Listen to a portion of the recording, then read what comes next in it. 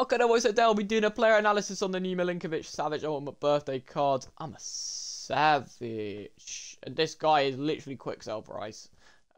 So let's jump into the analysis here. So he's 6'4", high work rate, 5-star, 5-star, right foot and control lengthy. We're really at that stage of the game now where someone with 5-star, 5-star is quick sell. That's crazy. He can play CDM, but I'd recommend against it. Awful links, to be fair. Mid pace, decent shooting, decent passing, good dribbling, decent defending, physical's good. So not really nothing bad, but power header, long ball pass, incisive pass, intercept plus, first touch, press proven plus, and aerial. So decent card, not really anything special. It's 30k. If you need a card to start off your team, then this is the guy for you. But obviously, he's not gonna make it in anyone's team who's been playing the game for longer than 20 minutes.